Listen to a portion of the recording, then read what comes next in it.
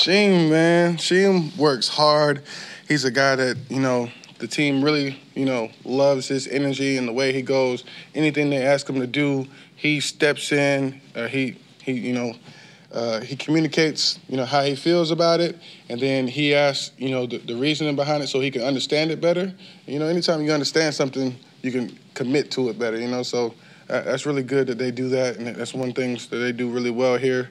And he's been making it work. What, he had 2 sacks today? It's great to see. He's had such a good year in so many ways, but consistently, we move him all over the place. He plays everywhere.